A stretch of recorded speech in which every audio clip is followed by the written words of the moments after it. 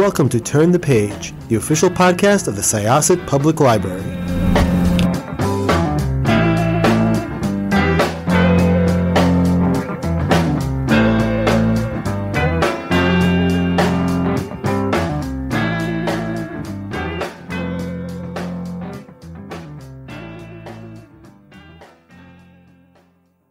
Welcome to this episode of Turn the Page podcast. I am one of your librarian hosts, Stacey Mencher, and I am joined with, I don't know the word. I'm Jessica, and I am the Community Engagement Specialist at Syosset Public Library. Hi, I am TJ Newman, author of Falling. Welcome to Turn the Page. Yes. This book has been getting so much buzz. So much buzz.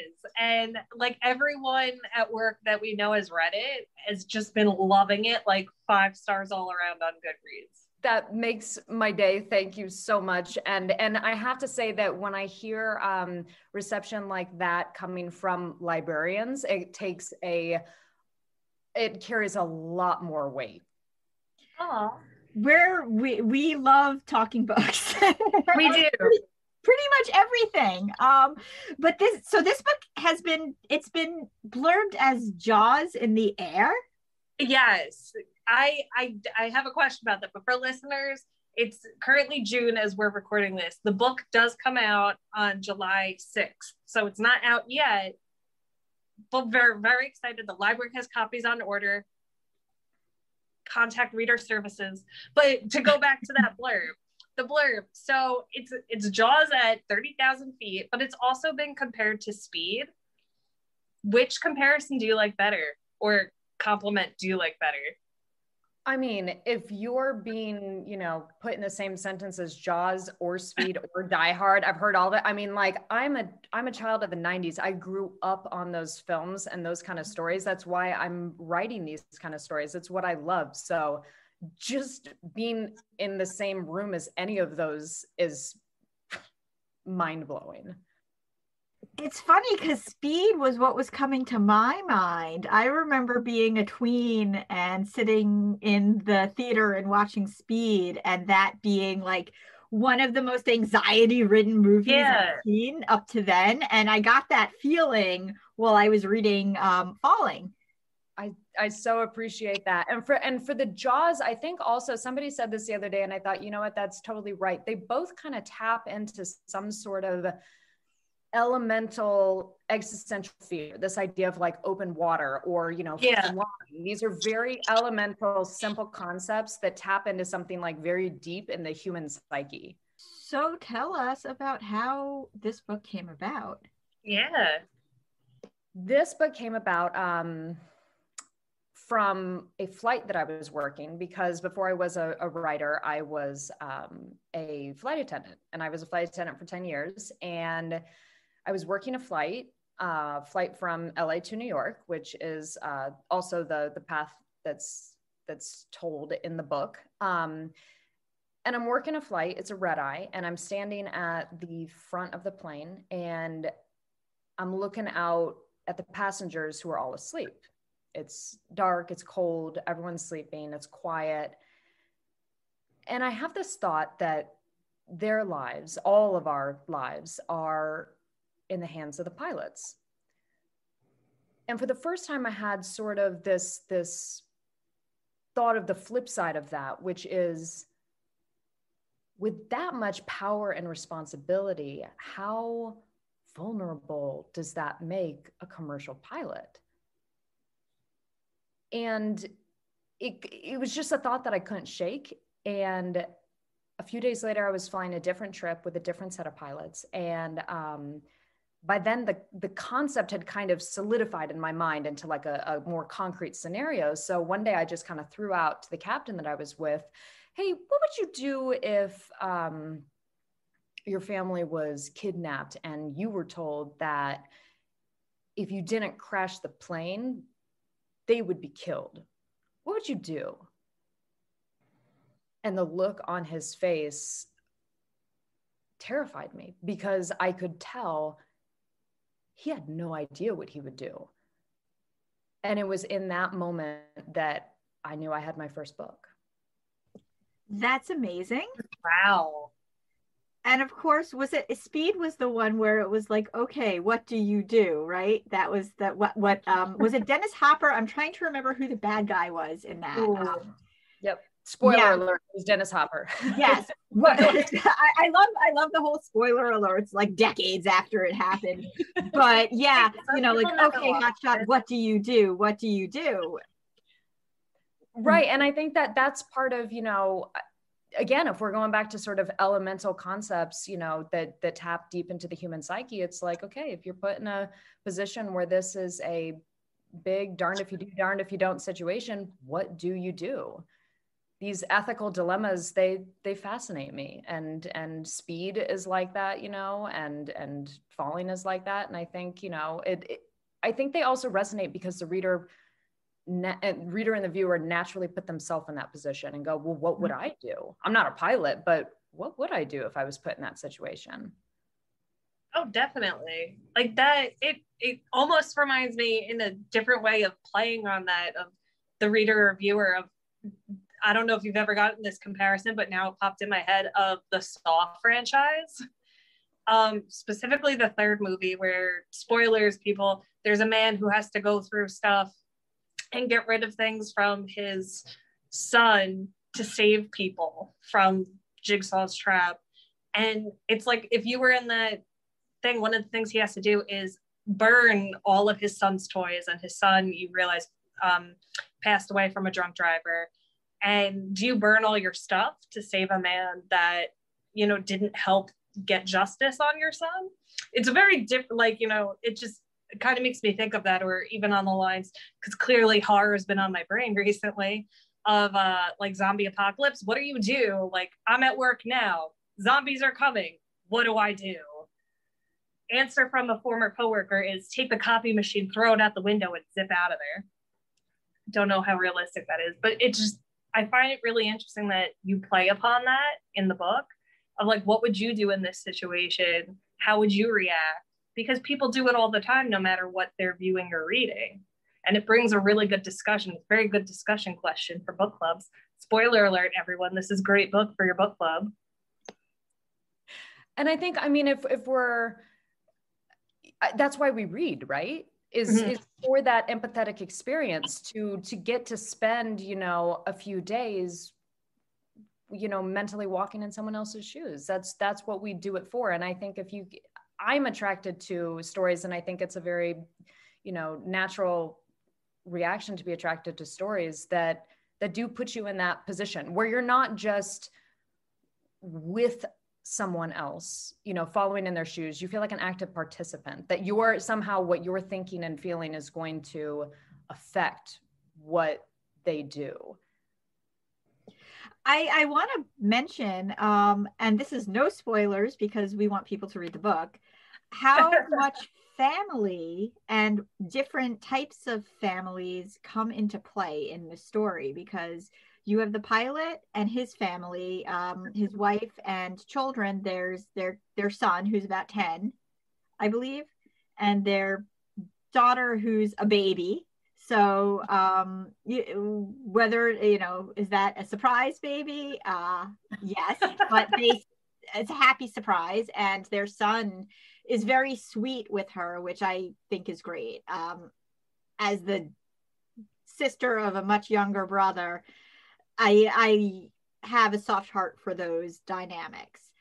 So you have that. And, the added stress that she's the wife of a pilot. Then you have the person who is hijacking the pilot from the ground, the one who's holding his family captive, Sam, I believe. He has some family dynamics going on as well, which are part of his motivation for what he's doing. But then you have the crew as a family, like, with like the flight attendant Joe, for instance. Yeah, family. That was, I didn't set out for that to be such a big theme, but everything boils down to it. When we're looking at why we do things, what our motivation is to do the things that we do in life, doesn't it almost always boil down to the people we love And for a lot of people, that's family. For me, that's family. For, you know, it could be friends, but it's the people in our lives are what drive our choices in life. And also the people that we trust, because that's who makes a family too. It's not always blood, it's who we trust, you know. And when you're in a situation like in Falling, the passengers have to trust this pilot, this crew that they don't really know, but the crew also has to trust each other. Absolutely. And that was something also, it's like, that's another layer of family. And aviation it's a unique industry and it's a unique job, in that the lines between coworker and friend and family become very blurry very fast, because it's just not an office job. We don't, you know, we don't clock out and then go home.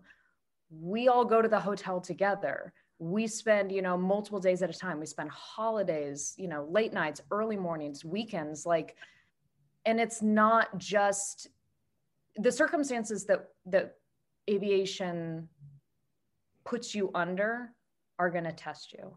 And the people that you're with, you have to trust. And so with that level of trust almost inherent, almost just the moment you show up for your trip, you might not have ever flown with this person. You might not have ever laid eyes on this person, but you immediately have a bond and a level of trust that borders on a family relationship. And so when you're put in a circumstance like this, and then as soon as you know, add in the element of something going wrong, and now you're in an enclosed environment on the plane, which I've just always found to be so fascinating. It's like, now the passengers are involved. Look, we're all in this together. No one's coming in, no one's going out. You know, for the life of this flight, we're it. We're our own little group. And so the dynamics that come out in a situation like that, it's fascinating. It is. I really liked how you did explore that, the whole crew as a family, because I feel like a lot of the times if there's a movie or a book, they're like a side character. There's not like a focus on it. And very rarely do I think you see in media or whatnot about that. And you're right. Like I'm remembering a book that I read a few years ago where one of the characters was a flight attendant, took time off, went back to being a flight attendant, and talks about, yeah, you know, we did this, you know, flew from, you know, US to Africa. We stayed in this hotel. We did this, and like a little bit of the lifestyle.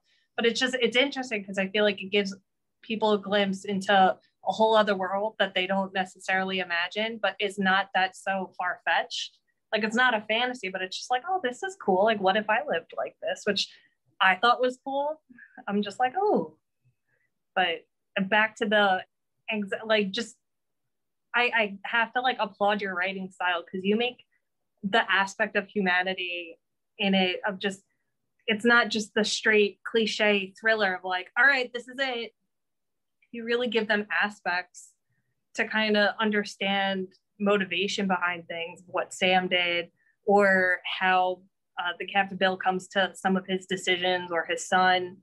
And that really does put you in their shoes and makes it nail biting. Like, you're on the edge of your seat, or like your bed where I was reading it, where you're just like, oh my God, what's happening? Oh my God, I need to keep reading. You look at the clock and it's like midnight and you're like, I gotta finish this book. I gotta know what happens. So thank you for that. I love books where I'm just like, oh my God, like tell me, can't stop, won't stop. That is music to my ears, like an overarching note that I have, kind of like the mantra theme as I was writing this whole thing, was just pacing. Was like, do not let up. Don't ever let there be a moment where something isn't happening that the reader, you know, has to say, but wait, I have to turn this page. I have to turn this page to know. And that was kind of my goal throughout the whole book. So thank you. You're welcome. So when did you get started in aviation, and how did you decide to make the flight to authorhood?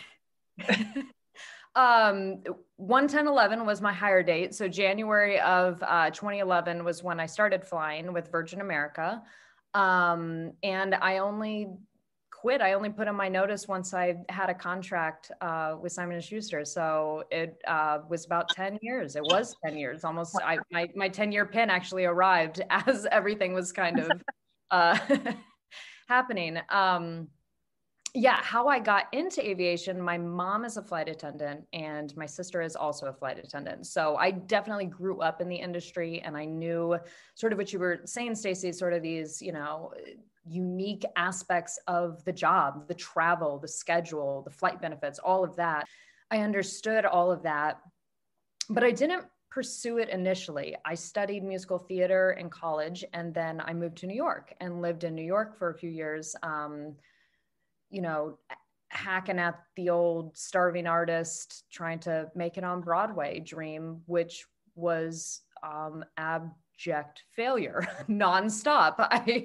I did not succeed. And I moved back to Phoenix with my tail between my legs, moved back in with my parents. And I was, that mid-20s, don't know what I want to do with my life, don't have a path, don't know what's next. And it was then that I got a job at Changing Hands Bookstore, which is a local indie bookstore in Arizona. And it felt like coming home in a lot of ways. I've grown up going to the library, Dobson Ranch Library, and going to Changing Hands and just reading, everything I could get my hands on, and being surrounded by books and with people like you that love talking about books and want to do that all day long. It just, this is the environment you work in. There's an energy to that. And I loved it. And it was also a relief because I found that I could continue to do creative work, but more privately.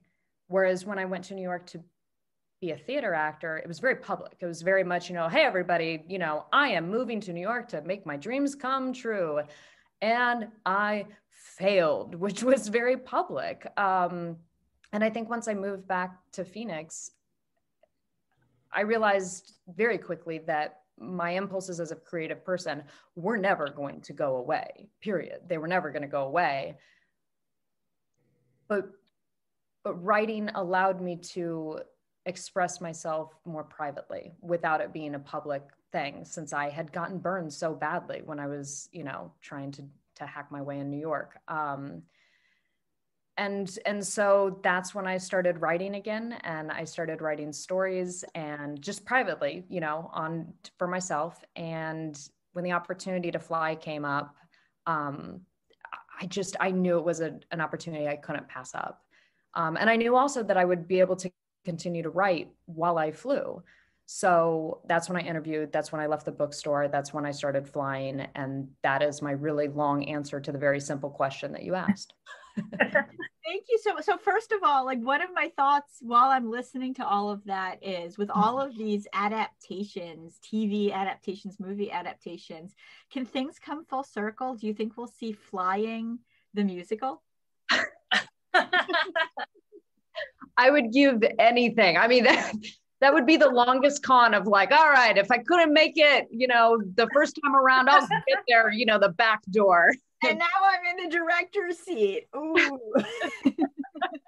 Exactly. Wow. I love the thought of that. It's, I Come From Away, which was a phenomenal musical that was about aviation and that set of circumstances. It was, hey, why not? We'll put it out there. We will put this out into the universe. Falling the musical. I love it. But seriously, have you been approached by any studios to adapt Falling into media yet? I have not, but if anybody is listening to this podcast that knows anybody that would be interesting, come on forward. First of all, when you talk about Speed and Die Hard, everybody's looking for the next Speed and Die Hard. Yeah. And this is it. Jessica, from your ears to any producers listening. You talked about it a little bit before with playing into fears. How do you feel that readers or listeners, if there's an audiobook, will feel getting back on a flight, having that reawoken fear? I'm I'm a good flyer, I'd like to say. I just go, okay, like I either nowadays I'll like fall asleep and just like sleep the whole flight, or read a book, something like that. But my husband gets very anxious on planes and is like, his first thought is like, we're all gonna die, especially with like the briefest bit of turbulence. But how do you think that'll factor in? A response that I've gotten fairly frequently from people who've read Falling, which I wasn't expecting, but I really appreciate, is this response of, you know what, I'm a very fearful flyer. I've always had a fear of flying. I've read Falling, and it honestly helped.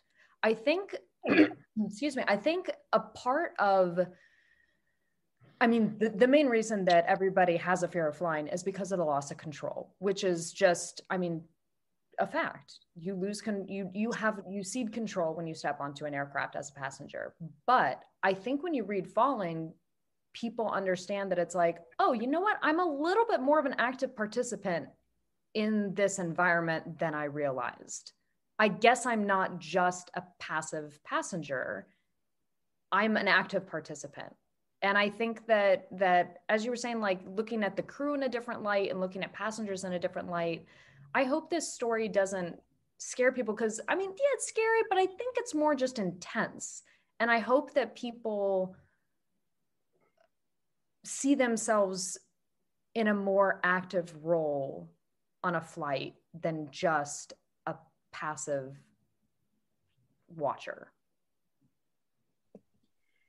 Yeah, you hit the nail on the head with the loss of control. I used to be terrified of flying, and I used to just like every time I would tense up.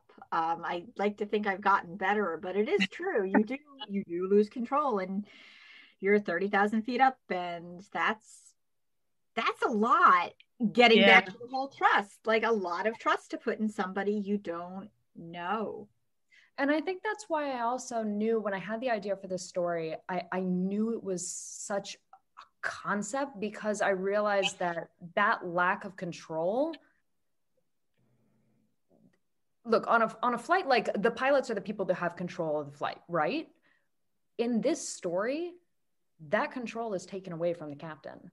And I thought that was a fascinating angle to look at of, okay, what does he do in that situation? Because it is about control and understanding as a human. If you're a passenger, if you're a flight attendant, if you're a pilot, if you're someone on the ground, if you're just watching, like, what is the extent of my control? So what are you working on now? I'm working on my next book all day. I'm gonna finish this and go right back to work. And I'm being as tight-lipped on this one as I was on the first one. So with this book, you didn't like tell anyone, and it was just kind of like surprise. Absolutely, I pretty much exactly that. Yeah, I told people, and essentially on a need-to-know basis. Like my family found out I was writing a book when, like, just before they were going to stage an intervention of like, are you leading a double life? Like, what is going on? We're concerned. You hole up in your apartment for like days at a time. We're very concerned. So like they found out I was writing a book, deep into the process, only because I didn't want the intervention. And then after that, really, I only told people on a need to know basis. I told a handful of pilots and flight attendants that I trusted, because I needed someone to, read the manuscript and tell me what I was getting right and what I was getting wrong, because I can only see so much from the other side of the cockpit doors. So yeah, very, very, very few people in my life knew that I was even doing this, which is why when it went public that I had written a book and that it was being published and it was such a big deal, I had very close friends and family who were texting me like, this is amazing, congratulations, you wrote a book? Like it was, yeah, I really kept it pretty quiet. That's awesome. How long did it take you to sell? Well, depends on what aspect I'm telling. For the process for me to sell an agent, and to which, I'm publishing, is you have to have an agent to get your manuscript in the door. The process to get an agent was nothing but uphill. I queried 41 different agents, all of whom said no. And it was only my 42nd submission that I got a yes, my one and only yes. So that process was long and hard, and every rejection was deeply felt. But I guess I could rely on, some of my thick skin that was left from my first time in New York attempting, something that was nothing but abject failure. But so that process was really uphill and really hard. And then we worked almost all of 2020. I was just holed up here in my house by myself, making the manuscript and the story exactly what it needed to be, to where we felt comfortable saying, all right, let's start shopping this and see if we get any bites. And I was gearing up for another process like that. I was gearing up for 41 more rejections. I was, ready to go. And then somehow the first house that we took it to said immediately, we love it, we want it. And yeah. That's awesome. So did you know, like, as the book was being produced, that it would be a summer seller or any of that? I focused on just telling the story as best I could tell it. And any questions like that, I was like, I'm going to leave that to smarter, better people than I. I'm just going to focus on these characters and how to get them in and out of trouble. Because everyone who's been raving about it, librarians, booksellers, other authors, has just been like, it's going to be like, the season's bestseller, beach reads, everything. And I mean, we always talk about don't judge a book by its cover, but you totally can, because the cover is really cool. The cover's stunning. I mean, the cover is just, when I was sent, the image, I opened up the email and I was like, hey, this is what we're thinking for the cover. What do you think? And I opened up the image and I just stared at my computer screen for like 5 minutes, because I was just like, that's it. That's it. It's stunning. And I think the timing of to what you were saying about, the summer beach read, it's like, look, I think that's what summer's for, right? We're all looking for an escape. We're looking for something, to disappear to while we're laying on the beach, while we're having a break. And I think right now that, we're beginning to feel like we can see the light at the end of the tunnel for what the last year has been so difficult for all of us with COVID and the lockdowns and everything. I think we're all just craving that fun escape to just sort of disappear into a little bit of fun. And so I think the timing is good. And I'm thrilled that Falling might be able to be that fun escape for people this summer. Everybody definitely. Pick up Falling, whether it be at your public library, your local bookshop.org, or if you're taking that first trip or 15th trip, whatever it is, and you see it in the airport bookshop. Pick it up. Pick it up. No, it's great because listeners, readers, like, if you said it perfectly, that like that fun escape and gets your heart pumping, which is what a lot of people like out of books. And the fact that you got really rave reviews from very well-known authors that write in a similar genre, like, guys, you like James Patterson, he loved it. You like Lee Child, he also loved it. Like, bestsellers that we have at our library are just like, no, guys, like, pick up this book, it's great. And I have to say, one of my favorite reviews was from someone that reviewed it and then posted about it on Instagram. I love that they wrote 5 out of 5 reliable cabin crew. I was just like, that's amazing. I wouldn't have thought to say that. Stacey, Jessica, this was so much fun. Thank you so much for having me on. I really appreciate it. Always welcome back at the library. Open door invitation. We are now closing this chapter of Turn the Page podcast, Syosset Public Library's podcast. Once again, I'm Stacey Mencher, librarian, joined by Jessica, community engagement specialist, and TJ Newman, author of Falling.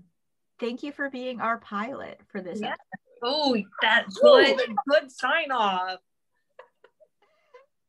I like that. I got an upgrade. All right. it's time to close this chapter of Turn the Page.